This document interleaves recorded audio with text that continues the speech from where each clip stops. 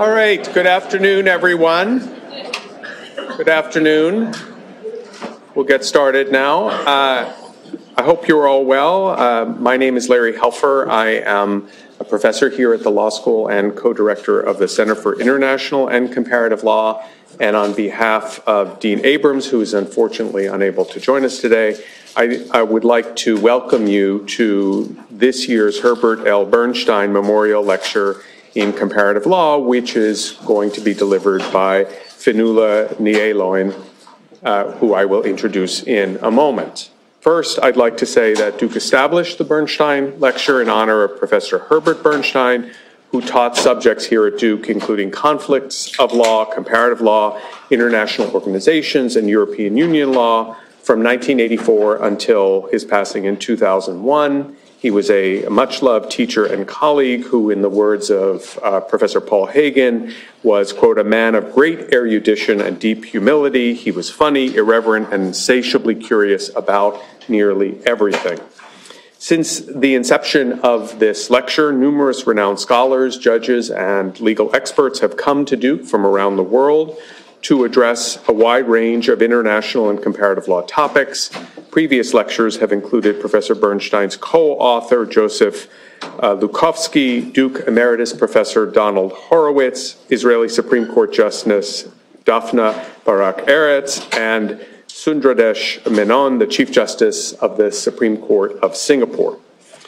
No event like this can happen without a tremendous amount of support behind the scenes, and so I would very much like to thank, in addition to the support of the Dean's Office and the Center for International and Comparative Law, the communications and IT teams for supporting the lecture, and Monica Robertson in the Dean's Office for her work in coordinating Professor Ni Aolain's visit. This lecture would not also be possible without contributions from Professor Bernstein's friends and from Duke Law alumni.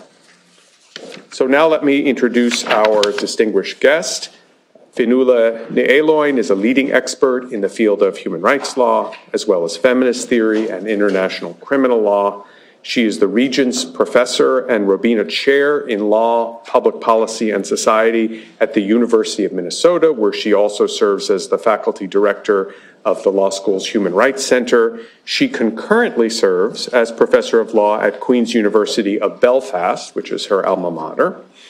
In 2017, Professor Ni Aolain was appointed to the UN Human Rights Council as Special Rapporteur on the promotion and protection of human rights while countering terrorism.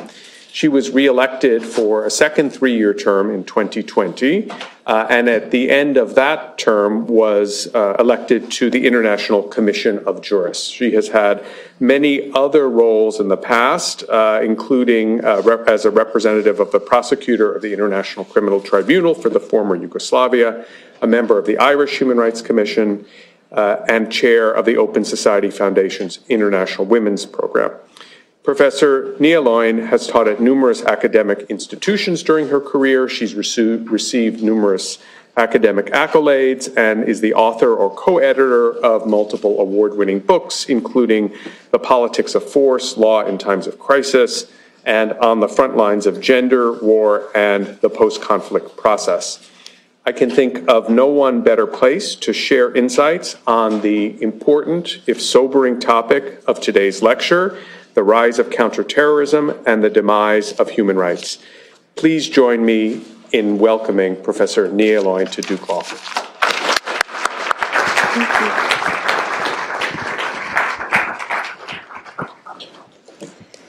Thank you to Professor Helfner for such a lovely and warm introduction, and I really want to start by acknowledging your former colleague here at the law school, Herbert Bernstein. He was an enormously significant figure in international law, and I particularly want to acknowledge his work in European Union law, which I remember as a young law student reading in Belfast a long time ago. All right, so this week last year, the week starting February the 6th, I, as UN Special Rapporteur, had just started my technical visit to the detention facility at Guantanamo Bay, Cuba. I was the first UN expert to have access to that site, including to the detainees. And so it's kind of fitting. I've been spending the last couple of days actually thinking a lot about where we were last year and what we encountered. And so it really is an extraordinary opportunity to be here, to be able to stand back and reflect on the bigger picture of the rise of counterterrorism. So 9/11, which was that signature and highly visible terrorist attack, encompassed profound consequences, most obviously for the families of the 9/11 victims, many of whom I've come to know personally in the course of the last year in the work I did on this technical visit, but also had a profound consequence for the 779 men and boys, Muslim men and boys, rendered and tortured to Guantanamo Bay, Cuba. The 9/11 terrorist attack spawned the so-called war on terror. It signaled and facilitated the growth of kinetic tactics, and it really recalibrated a global consensus on the unacceptability of terrorism. But as this language, this kind of much maligned language on the, quote, war on terror was disavowed, what I want to say and really explore with you today was how a new, what might seem softer form of response emerged, but one which has had an enormous traction from 9/11 onwards. And far from having counterterrorism recede as a fundamental plank of state behavior, state regulation, I would argue that counterterrorism has in fact continued to grow, accelerate, and embed over the last 2 decades. That normative language on sort of war on terror went away, but normative and institutional counterterrorism has institutionalized. And what that has done, in my view, has fundamentally undermined both international human rights and humanitarian law. And this, what my colleague Fiona de Londres, a very prominent other Irish international law expert, has talked about, the growth of these assemblages of counterterrorism institutions. This growth has remained constant. It is well funded, and it is profoundly accepted and legitimized by states. So I want to start by setting out the normative roadmap for you all. So everybody knows there is no, and I don't know how many international law students do we have in the class? Hands up, yay, okay, lecture, good. All right, so most of you may know, if you've taken international law or not, that we don't have a comprehensive counterterrorism treaty. And that has eluded states. It sits kind of dormant in the 6th Committee of the UN, and people often talk about the, quote, lack of agreement on treaty norms and counterterrorism. But I want to argue that that lack of an agreement is a strategic, useful, and necessary reality for states. It's not because a definition, a globally agreed definition of terrorism actually eludes us. My mandate and I, as Special Rapporteur, actually have had a definition that's been broadly used for 20 years, but instead, actually, states want the status quo. They want a lack of definition on terrorism because, most importantly, it allows every single state to define terrorism on their own terms without restraint. It's the perfect gentleman's agreement. Everyone gets to call whomever they like a terrorist with almost no restraint on that definitional capacity at the national level. The second thing I want to say normatively is that something really significant shifts after 9/11. And that is what is both a normative change, but also an institutional change. And the change is the role of the UN Security Council. So in response to the events of 9/11, the UN Security Council moves very quickly, acting under Chapter 7. And what it's done since 9/11 is issue sweeping and important, what a number of us international law scholars have described as legislative enactments on the prevention and response to terrorism. And so what the Security Council has done is essentially entrenched a particular set of obligations for states to prevent and to suppress terrorism. And I think what this aligns with is an increasingly important law-making function that is being carried out by international organizations more broadly, but in particular by the Security Council. And my concern has been, both as a scholar but as a practitioner of international law, is that law-making role impinges on the legitimate sovereignty of states as the primary movers of law. It may, and I think in the context of counterterrorism, what it does is that it overrides and impinges on national constitutions and legislative protections for human rights. And what it does is really exclude the possibility of debate among states, among civil society, among other stakeholders on what should be the appropriate safeguards for the rule of law and human rights in the context of countering terrorism. The resolutions adopted by the Council are characterized by a number of common elements. And, one of the things about being Special Rapporteur is you sort of get to watch the sausage being made close up, good and bad. And so I want to start by saying one of the things we often say about the Security Council, and right now if you think about Ukraine or Israel, Gaza, you'll say, the Security Council is pretty dysfunctional, can't agree on things. But I want to suggest that that's really a far too simplistic analysis of what's actually happening at the Security Council. Because if you go one layer down, and if you look at what the Security Council has been doing specifically in the area of counterterrorism over the last 2 decades, what you'll see is enormous, consistent unanimity and actually action by states. So the sort of idea that the Security Council doesn't work, yeah, it doesn't work on some issues, but on some other issues, it works incredibly efficiently to serve specific interests of specific states. And so these resolutions are an example of that. And they're characterized by the significant speed of drafting, debate, and agreement on these resolutions. And so as Special Rapporteur, technically, of course, as a UN human rights expert, you don't sit at the Security Council. But if you're a good expert, what happens is that member states will call you who are on the council and they'll say, oh, there's this resolution we're thinking or hearing about, and what do you think? What's your advice? And often you would get that kind of request with a 2 to 3 week timeline.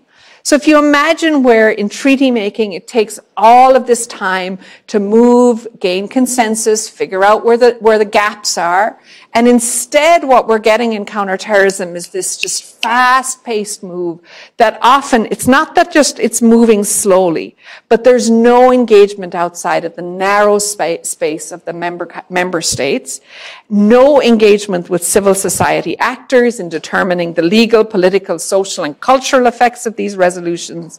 Absolutely, almost not at all. It depends. Sometimes you get a state like Ireland, which was on the Security Council for a while, or a state like Switzerland that's deeply concerned about issues of human rights. But in general, what we see across these resolutions is a lack of benchmarking of accountability for human rights and humanitarian law violations that would follow from the implementation of these Chapter 7 resolutions. And again, the international lawyers will know if it's a Chapter 7 resolution, it's fully binding on a state. It's as hard a law as you can get. You have to actively implement that. So we see this lack of attention to the disproportionately detrimental enjoyment of human rights triggered by this very targeted, I would say ideological small I form of terrorism regulation. And finally, most importantly, the mothership here is that because these resolutions lack an agreed and comprehensive definition of terrorism, so the word terrorism is all across these resolutions, but because there's no agreement on the core thing that is being regulated, states and regional organizations are left to craft their own definitions of who is a terrorist, to whom these things apply, with a wide variety of groups, persons, and activities being targeted by these counterterrorism regimes. I'm just going to use 2 examples. Xinjiang, China, I think about the democratic opposition in countries like Turkey. Think about environmental activists in countries like Guatemala. All of these things, if we look at the national implementation of these resolutions, get caught up because they're entirely dependent on who the national legal system defines as a terrorist. So that's the general problem of these resolutions, but I want to talk about a few of them in particular to sort of give you a sense of the nitty-gritty of it. The most significant resolution is UN Security Council Resolution 1373, passed literally as the ash is still smoldering at the south end of Manhattan, and the Security Council is sitting in emergency session, essentially. And so this resolution is extraordinarily wide in its obligations that it places on states, and what the resolution does is that it requires states to criminalize terrorist activities, to freeze financial assets of terrorism or those participating in terrorist acts, to ban others from access to funds, to deny safe havens to persons or groups engaged in terrorism. The Council says you have to bring terrorists to justice, you have to institute effective border security measures, and you have to stop terrorists moving to make sure that there's no proliferation. So in principle, none of those things are bad things. And as a human rights lawyer, I want to say security is a human right. It's embedded in the Universal Declaration on Human Rights. The most basic thing most people want in their lives is security in order to have access to other rights. So at that level, none of these things are objectionable. The problem is when it's unmoored from a definition of who is a terrorist, we leave it up to states to decide. And those states are often backsliding democracies, authoritarian regimes, states who have little interest in a narrowly tailored definition of terrorism, because post 9/11, many, many states saw an incredible opportunity in counterterrorism to do work that they could not otherwise do domestically with the legitimacy and imprimatur of international law. So 1373 kind of spawns or kicks off this process of normative change, but it comes with two, I think, other patterns. One is we get after 1373, it's kind of a running joke on the Security Council, because when new states come in, one of the things most states want, not the permanent five who get their moments of glory all the time, but new states coming in want a win. And what's a win on the Security Council? A win is often a landmark Security Council resolution where your foreign minister or your head of state gets to sit at the top of the Security Council and hit the gavel as everybody agrees. What was your most likely win in the Security Council on resolutions between 2001 and the present? A counter-terrorism resolution. Because you could be more or less guaranteed if you came up with a half-reasonable idea, you would get it. So I'm not going to walk through all of the resolutions we've had since 2001, but it's just to sort of underscore the acceleration from 2001 and 1373 onwards. In 2014, we get another development, which is that as the Islamic State starts to take over large parts of Iraq and Syria, the Security Council and certain member states, led by the United States, become seized of what they see as not just a specific local threat to two countries, but a broader regional threat and, if you want, a global threat. And we get a series of resolutions, one starting 2170 in 2014, 2178, and 2396 in 2017. And this is, I think, a sort of a second stage of this legislative sort of use of counterterrorism resolutions. And I want to just stress a couple of things about this shift to these resolutions in 2014. The focus on these resolutions is on this particular area. But what states, and particularly the United States and European states, the WEOGs, are interested in is preventing people from traveling, from moving out of the Levant into other parts of the world. And I'm not saying, I think of myself as both a security expert and a human rights expert. That's not an illegitimate goal in 2014.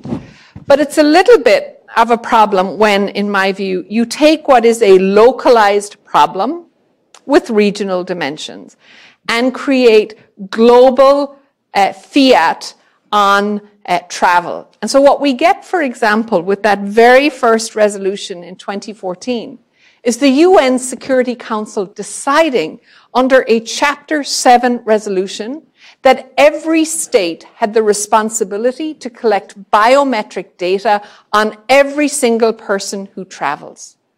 Now, can you imagine in the United States if we were to put a global biometric data legislative enactment before Congress? A whole bunch of people would say, that's a problem for reasons of privacy, for reasons of data protection, for reasons of transfer, for reasons of a whole lot of things that do we actually want our most intimate and private data being collected at a mass scale? I know in Ireland, that kind of legislation would simply never have passed. And yet, by Security Council fiat, based on a threat assessment of a particular part of the world, we get a global mandate for all states to collect that biometric data without any human rights language of substance in the resolution, and no state disagreeing. And so that's an example both of this trend of sort of where the Council takes on this preeminent role through counterterrorism of legislation and really setting the terms upon which states will regulate these complex issues, but also forces us to ask some really fundamental questions about why is the Council acting in this way? Is the Council ultra vires the UN Charter? And see, fundamentally, where are human rights and other obligations of states when this kind of global scale, normatively consequential regulation is happening? All right. So a couple of trends I take out of these resolutions. One is the scale of norm proliferation. It's difficult to quantify, but in my view, it's really dense if we look at the patterns of state behavior from 2001. Second, I want to say there's been enormous enforcement. Colleagues who work in the human rights field we often decry the ways in which states don't comply with international law. But it turns out there are some areas of international law where states comply very well, where over-compliance, not under-compliance, is the problem. And here again, if we look at states' compliance for these resolutions, we see massive movement of state compliance because it serves, in my view, other objectives. All right, the next thing that's happening, we've talked about the lack of definition, I've talked about Security Council resolution. The third thing that's happening in this space at this time is the development of something else called soft law. So soft law, as you know, is kind of an oxymoron. Law is hard. Why do we have soft law? It's a puzzle of compliance for international lawyers. But I want to say that counterterrorism is one of the areas where soft law has had an enormous and significant growth spurt. And when I became Special Rapporteur, I didn't really fully understand this. I went on my first couple of country visits. As a Special Rapporteur, a country can invite you to assess their compliance with international law. And I would go into meetings with, the head of internal security in a particular state. And I would talk about treaties. I would say, so I'm interested in learning how you're in compliance with the International Covenant on Civil and Political Rights. And what I would get back was a bunch of soft law kind of blurb. Oh, we're in compliance with this guideline from the Global Counterterrorism Forum. Or we're implementing the FATF regulations. And I was like, so what have I missed? And what I missed, or what I then internalized, was that actually soft law was kind of overtaking hard law in practice in national legal systems. And it's not unusual. We've got soft law in a lot of areas. It's not just counterterrorism. We see it in human rights law. We see it in environmental law. And generally, international lawyers have been pretty hot on the value of soft law. But Counterterrorism law gives me some caution on soft law, and I want to talk about the unique features of this hard law that's coming out of the Security Council, married with this soft but hard law that's coming out of a bunch of other places. So first of all, again, to go back to scale, we've seen this enormous proliferation of soft law standards. And they're coming from the most obscure bodies, like Tech Against Terrorism. Anybody heard about Tech Against Terrorism? Or the Global Counter-Terrorism Forum, which I used to think of as a fairly marginal little place where states just kind of talk to each other without much influence. But it turns out they produce a whole lot of soft law that, in my view, after 6.5 years as Special Rapporteur, is deeply shaping state practice. The second point is that soft law here is really hard. And so it's that point that just as I was walking into meetings and I'm being talked back to with soft law, these officials and institutions at the national level don't see these things as optional, or they see them as preferable to hard law, or they think they can swap out their hard law obligations for these softer, more security protective standards. Third, most of this soft law has no human rights content. To say that it's human rights light is kind of a disservice to the diet version of human rights that we see in lots of places, right? It's incredibly light. One of the reasons it's so light is that most of the places that it's produced in, whether that's the Global Counterterrorism Forum or the Shanghai Framework Agreement or the Financial Action Task Force, are places that human rights experts do not ever have access. As UN Special Rapporteur, I would knock at those doors, and I would occasionally get invited in, but never consistently, and never with the kind of standing that I have as a UN entity in other UN places. So if you're a state and you don't like human rights experts, and you certainly don't like civil society, where are you going to choose to go for your norm development? You're not going to go to the place where you're going to have to deal with a whole bunch of experts telling you how what you want to do violates human rights. You're going to go to somewhere else where actually there's a great groupthink about why these measures work better than others. And in fact, something like the Global Counterterrorism Forum, established by the United States and by Turkey way back in 2011, was expressly set up to move around what we're seeing as the kind of barriers to quick implementation on security issues that the US was identifying at that time in the UN system. The fourth thing I would say about soft law is that unlike many other places, because, as I'll talk about next, there is a UN and global architecture of counterterrorism, soft law doesn't live in a vacuum in counterterrorism. It has pathways to implementation. It has a huge, which I'll talk about in a minute, UN architecture of counterterrorism, but it has all of these other places and access points at national level that the soft law of the environment or the soft law of human rights just simply doesn't have. So it's just a different level of game. And so what I want to say is you've got these things working in tandem, and what all of that is doing is fundamentally undermining our core treaty and customary law systems.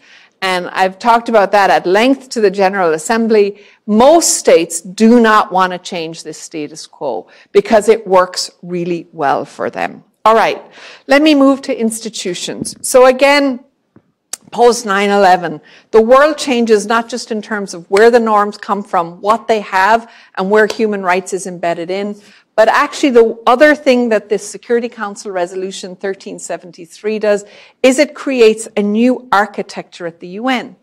So everybody knows the Security Council, but what most people don't know is that after 9/11 and UN Security Council Resolution 1373, something called the Counter-Terrorism Committee gets created at the UN Security Council.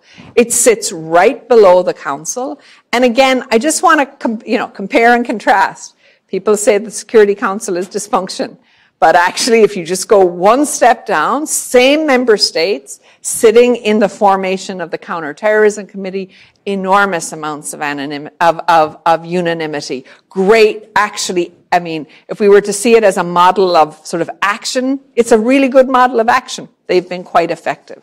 They also have a permanent civil service supporting them through something called a special political mission. It's like a little task force appended to them called UNCTED.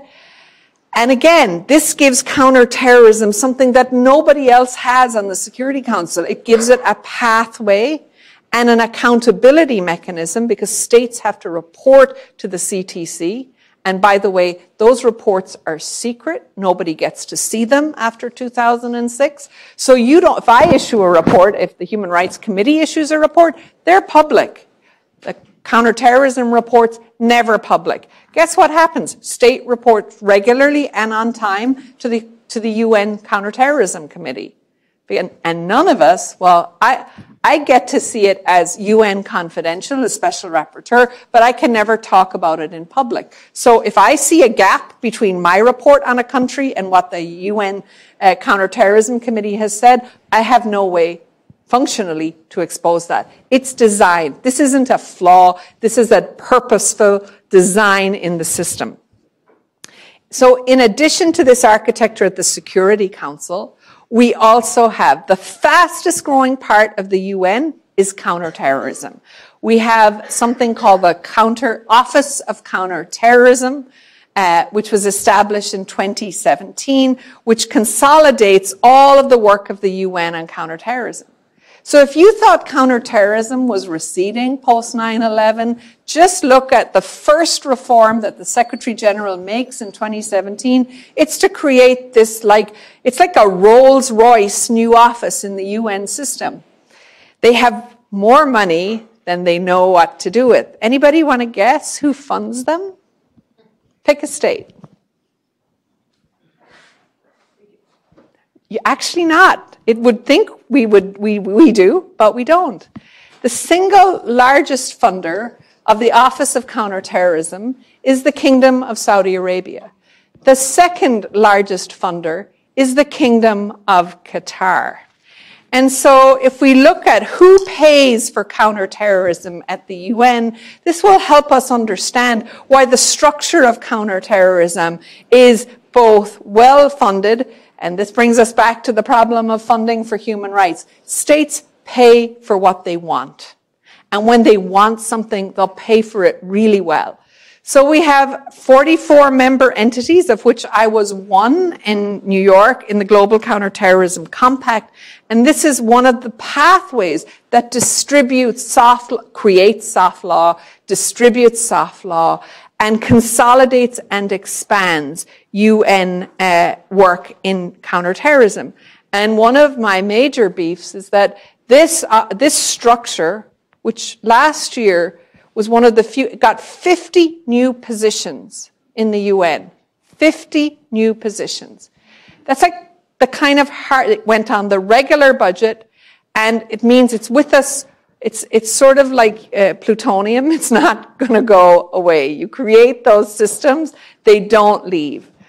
And one of my major challenges as special rapporteur, which I did not win this argument with the Secretary General, and I didn't win it with member states when they negotiated the counterterrorism strategy last year, is that we need a seriously pruned architecture of counterterrorism. This bloated growth of counterterrorism in the UN system, driven by the imperatives of a small number of states, is distorting what the real challenges are, which is the prevention of violence.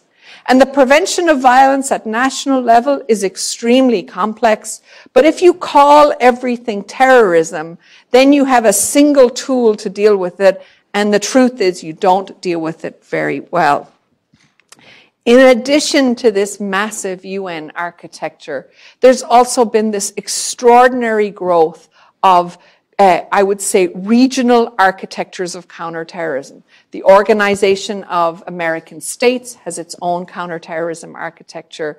The European Union has a special office on counterterrorism. The the Council of Europe, which we think of as primarily a human rights organ, has its own counterterrorism committee. And that's just, I would say, democratic states. If we look a little further afield and we look at something like the Shanghai Framework Agreement, which has been led by China and Russia, and the way in which the Shanghai Framework Agreement re-envisages bilateral and multilateral spaces around security dictates, this isn't a peripheral problem for the integrity of international law. It's a fundamental kind of challenge to the multilateral system, dressed up in the language of security, which is a little bit like motherhood and apple pie. You can't say it's a bad thing. It just turns out that the misuse of those structures, frameworks, language is having this extraordinarily negative effect on the rule of law globally, on the protection of human rights, and on the integrity of our existing international legal order.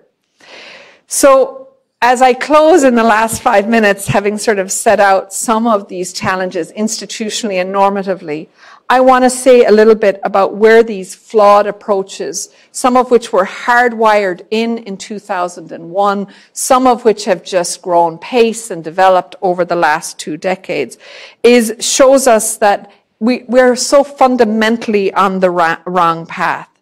The empirical evidence that I, as Special Rapporteur, but many other, including UN treaty bodies, have demonstrated is that the playbook of counterterrorism has not made us safer, and it has certainly not advanced the protection of human rights. The evidence we have on the success of this adventure over the last 2 decades is profoundly negative, and I want to use one example, which is the example of the Sahel region in North Africa. The Sahel was identified as a context in which there was a significant danger of terrorism. Mali, a country I visited just 2.5 years ago, maybe illuminates the challenges more than anywhere else. Mali has multiple challenges, but the way in which that problem was identified was a problem that said Mali's major problem is a terrorism problem. And so, led by the G5 Sahel, what we saw was this enormous investment of cash into Mali to, quote, do counter-terrorism. And it came strings free. It came with no oversight of the security sector, no guarantees on governance, and a blind eye to the human rights violations that were being committed in the name of countering terrorism. The result was scalar human rights violations, alienation of local groups, further splintering of governance. When I visited Mali 2.5 years ago, I couldn't go anywhere but in an armored carrier. I couldn't go outside of Bamako. There actually, after all of the money that's been poured into Mali, there isn't a single functioning road into Bamako, even from the airport. And what we saw then happening, literally as I won't correlate my visit with the rise of Wagner. That would be a little, that's not what I'm saying. But what we saw in that moment was as the West became, the G5 Sahel members became increasingly concerned about the scale of human rights violations. The military in Mali did not like the pressure they were under. And what they did was they overthrew the democratically elected state, and they went to other customers to give them the security, supplies, and guarantees that they wanted, which included primarily the Wagner Group and Russia. And so there we have an investment in counterterrorism, entirely human rights free, oversight free, a failure to look at the complexity of what was driving violence in Mali, which was fundamentally about a failure of governance, a failure to deliver for the people of Mali. And that, to me, is illustrative, too, by places like Afghanistan, where actually, not that anybody wants to sit down and do an analysis of what went wrong, but what went wrong was partly 2 decades of ill-conceived counterterrorism, which created the conditions conducive for the Taliban to return. So what do we need? Well, going forward, we need to do something profoundly different. We need a fundamental shift in national and global approaches. We need to name the misuse of counterterrorism.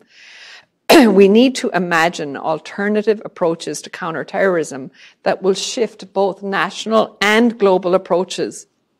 And what that really has to do is address the complex reasons for entrenched violence in society. I grew up in a violent society in Belfast, and I can tell you that counterterrorism was not the resolution of conflict bases in Northern Ireland. I profoundly believe that we need a downsizing of the existing global and national counterterrorism institutions and architectures. We need to end legal exceptionalism that enables these systems to function at domestic level without accountability. We need actually to address the actors, many of them currently labeled as terrorists, and do complex things, which we had to do in Ireland, which is to talk to them, to understand why and how the violence has occurred and how to prevent it in the future. This means we need to fundamentally rethink what we mean by threat in national security terms. And we have to address the conditions that produce violence. And to my mind, everywhere I've been, what that means is, and what actually produces violence are deep rule of law deficits, a lack of judicial independence, a failure of social systems to provide for individual and community needs, a disenfranchisement of the population from economic, social benefits, and poverty, insecurity, a lack of investment in marginalized communities. We say these things, but we do nothing about them structurally. And none of what I say about causalities is new. Everybody probably knows these things are true. But unless we are ready to have the hard conversations on the failures of counterterrorism and to fundamentally grapple with causes conducive, not only are we likely to end up in these enduring cycles of violence that we've seen in so many other places, but we will continue to embolden, facilitate a legal and institutional architecture that is going to gnaw away at the core of our rule of law and human rights architectures. Thank you.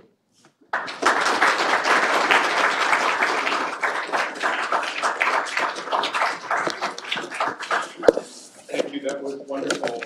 We have about a little less than 20 minutes for questions. Professor Ni Aolain is happy to take them, so I encourage you for she's open and she will call out. Yeah, I see Mara. Thank you so much. This is brilliant. So I wanted to push you more a little bit on possible ways forward. Yes. So fully agree with you that we need some way of downsizing this counterterrorism infrastructure that has really sort of outlived the need for it.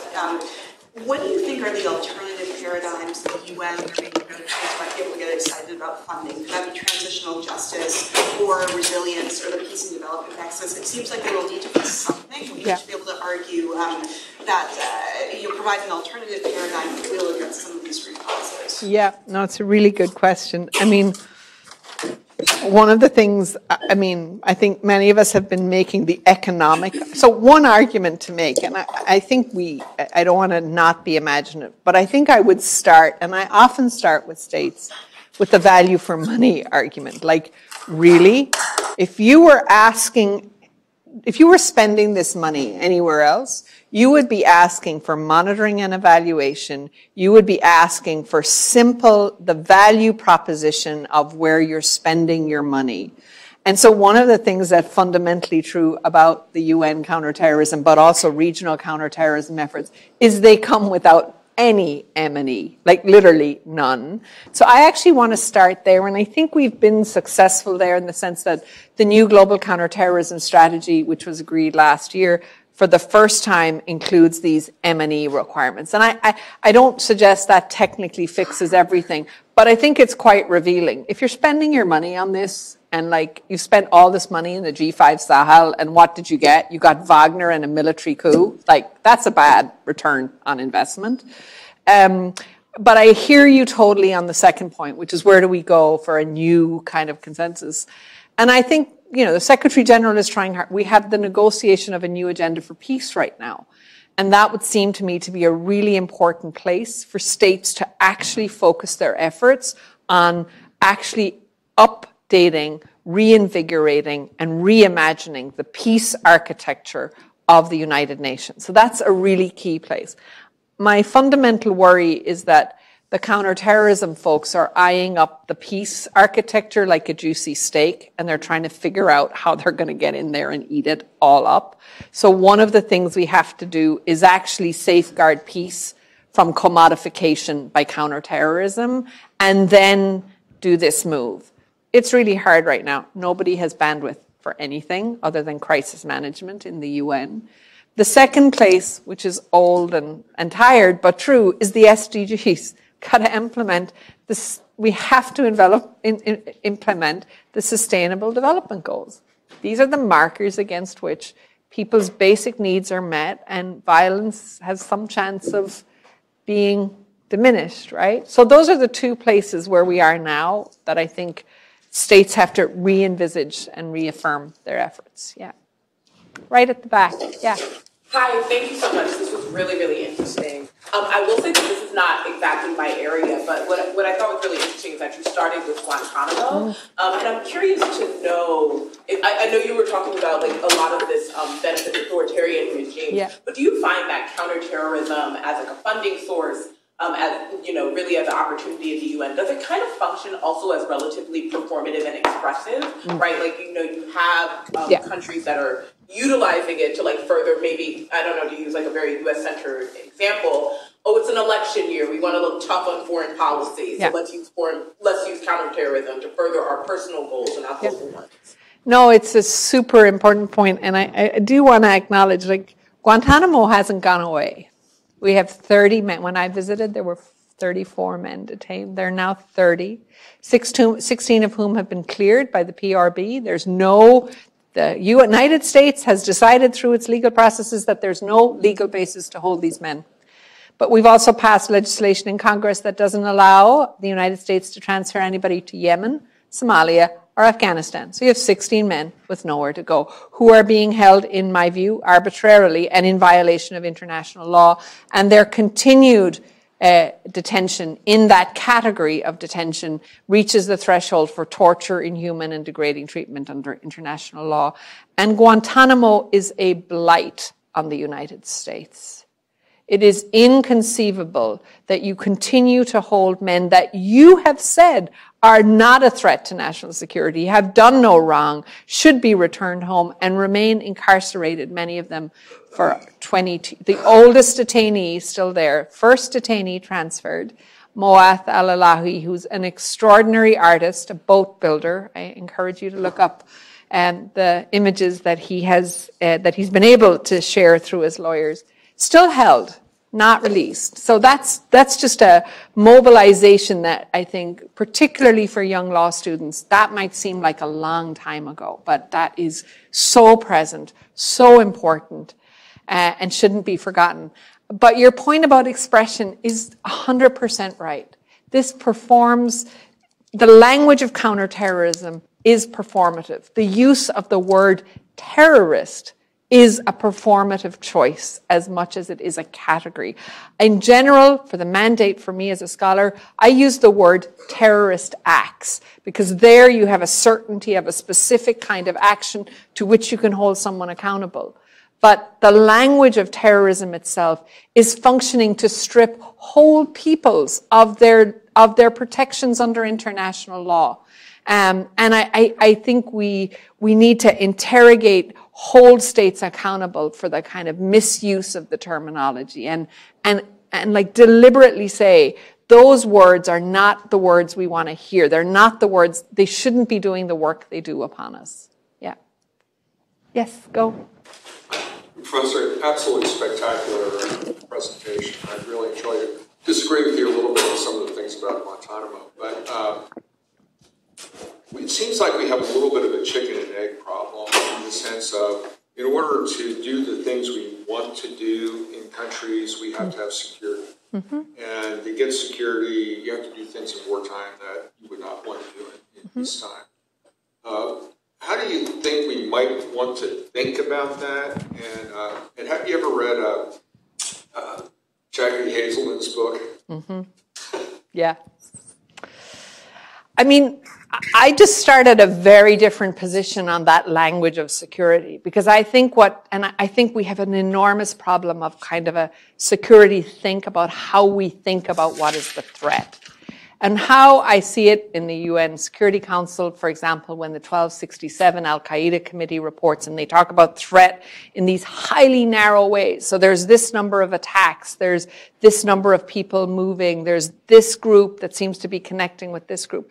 Those are not irrelevant, but what they miss is context. They are entirely devoid, in many cases, of that kind of deep contextual. So they don't do a good service to actually giving the kind of grounded security assessment that goes beyond a kind of a narrow version of acts of terrorism.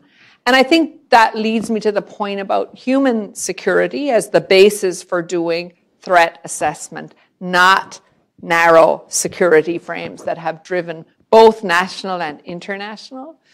And that's a hard, because the proposition when you start in a different place, you know, there's a joke in Ireland that when you ask somebody for directions, they say, oh, but I wouldn't start from here.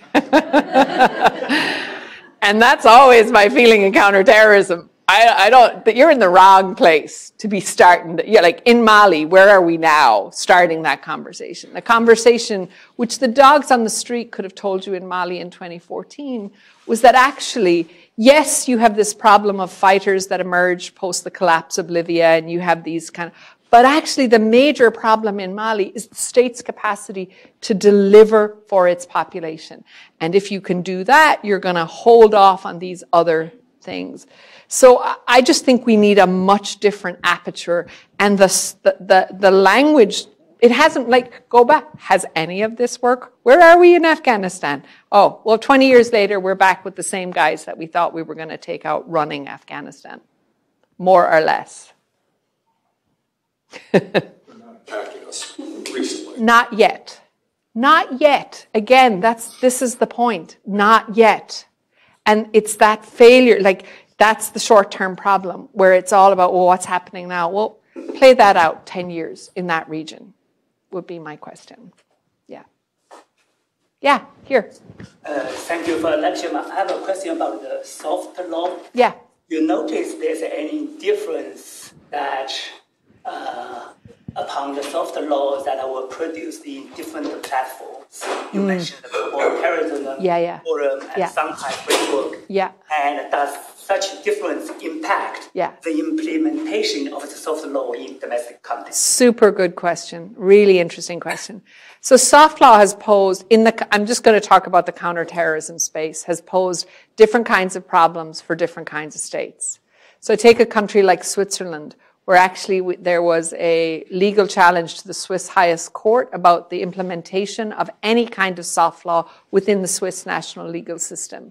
So some states push back, and more specifically their judiciaries and their legal systems push back at the absorption of soft law. Other states are far more porous, meaning it doesn't pose a formal legal problem to sort of ground national policy or practice. I would also observe in the soft law space that I think that, so maybe this is a slight diversion, but a lot of the work of counterterrorism isn't happening in the criminal law anymore. It's happening in other spaces. I see it happening in administrative law. I see it happening in civil law spaces. So, for example, things like listing somebody on a watch list, or again, it's not a criminal measure, but it functions in actually much of the same way. So I think of 6 Palestinian human rights organizations that were listed over a year ago. And I mean, they haven't been criminally sanctioned, but listing has effectively made it almost impossible for these organizations to function, including the Women's Committee that runs women's shelters in the occupied Palestinian territory. So again, what do we get from the dissemination of civil society using this measure? We get, I think, actually very bad outcomes. And to go back, that's sort of both a hard and a soft measure in different ways. Hard internationally, but also hard and soft playing off in different ways domestically. And I mean, the final sort of reflection, I would say, on soft law is I see an increasing sort of path of soft to hard, right? So these things start off as soft and they move to hard law. So and the progress, there isn't like a universal answer on that question, but across legal systems, I'm seeing that pathway emerge. And I think as scholars and practitioners, we need to be doing a better job of tracing it. Because I actually think, and I say this as a critique of my own, like as an international lawyer, I sort of knew what to do with the hard law I knew what to do with. But then I found myself in this universe where actually soft and hard is intermingled, and navigating it state by state, I just don't think we have very good blueprints on in practice. And it's just something that I think we need to do more on. Yes, go. My question is, you talked about like the Sustainable Development Goals, like the 17 goals. How do we move to implement those goals? Because I think, if we look at like Iraq and Afghanistan, the U.S. and its allies attempted to engage in like nation building, institution building, and that was unsuccessful. Yeah. Or you look at Gaza and like the UN Relief and Works Agency. There's been an attempt to build institutions, schools, other things to help build the population up. And a lot of the time, those resources end up being funneled into terrorism even further. And so I wonder how do we actually make sure that, like, how do we build a nation when we're dealing with these challenges? And then how do we, talking to terrorists, if their goal, is not, oh, we're unhappy that there's poverty here, but their goal is truly, like, something that, we as an international community cannot allow. How do we deal with those challenges? Yeah, there's a host of super interesting questions in there, like who do we talk to? I mean, my view is we pretty much have to, I was part of a peace negotiation where we negotiated with people who spent 20 years blowing up the community I lived in, including people I love. So, yeah, we have to talk to people that not just fundamentally disagree with us, may want to do harm to us. And people will say we never talk to terrorists. And I want to tell you that is the rule most broken in international law. Everybody talks to everybody, whether it's non-state armed groups or it's states we don't like. I was in Syria this summer. Syria is under sanction. And if you look at sort of one set of Western narratives about Syria, nobody's talking to Syria. Oh, but let's be clear. Everybody's talking to Syria, more or less, if not directly, in other ways. So I think we have to rid ourselves of the notion that they're like, these lines are absolute. Unfortunately, that can cause all kinds of, I would say, principled and other challenges. But I think we have to talk to everybody. I think the second thing we do on the Sustainable Development Goals, it's really hard. Like, to go back to, the question about like how to get states excited, nobody's excited about technical implementation. Everybody wants a shiny, bright object. And the things that we know work well are things that take a really long time. A really long time. Like 7, 10. In Ireland, we finally, this week, got our first functional government in a peace agreement that is like 30 years old. So anybody who thinks there's a quick solution on any of this, like we're in the wrong business, because it's not. It's slow, painful, complex work, and you'll have more failure than you have success. It's like, it doesn't go like this, it goes like this, and you have to just stick it out. And so to go back, we actually need a commitment to unsexy things over the long term. That's what we need.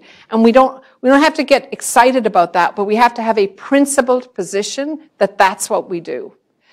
And I would also just say on the question of like how do we deal with the complexity of violence and security? Yes, it is very difficult to provide security in complex conflict environments. But we have an obligation, for example, under international humanitarian law, to provide humanitarian assistance in every conflict. And yes, some of that will get diverted. But the cost of starvation or famine for a population, whether that's Sudan or Gaza or elsewhere, is just unacceptable. It is on the 75th anniversary of the Universal Declaration and the Genocide Convention. Again, it goes back to like principles. There are principled things we have to have a commitment to over the long term. And someone like me is also deeply pragmatic, because I think the way to end violence is to solve conflict. And the place that I come from, that's just not a short-term proposition. It's multi-generational propositions. And the challenge is that the international community and many states have short memories and an unwillingness to do that hard work. Yeah, but really good question. Yeah, so questions? Unfortunately, the time we have, but please join me in thanking